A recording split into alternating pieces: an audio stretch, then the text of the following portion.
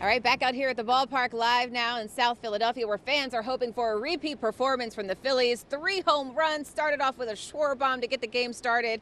If you're heading out to the game tonight, though, you will be in very good company. The sports complex will be packed. So in addition to Game 2, the Flyers home opener is at the Wells Fargo Center at 6.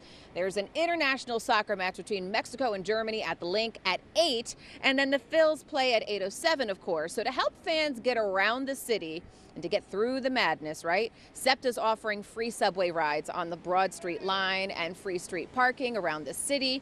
And then starting at 5 p.m., the Philadelphia Parking Authority will drop the fees for street parking at kiosks citywide, and free parking will be available at all PPA regional rail parking lots. So there are options out there. You don't have to drive into South Philadelphia and try to find parking and deal with all the traffic. Try the other modes of transportation that is available to us all. It's just going to make things better, right, Alicia and Nydia? Make a few friends.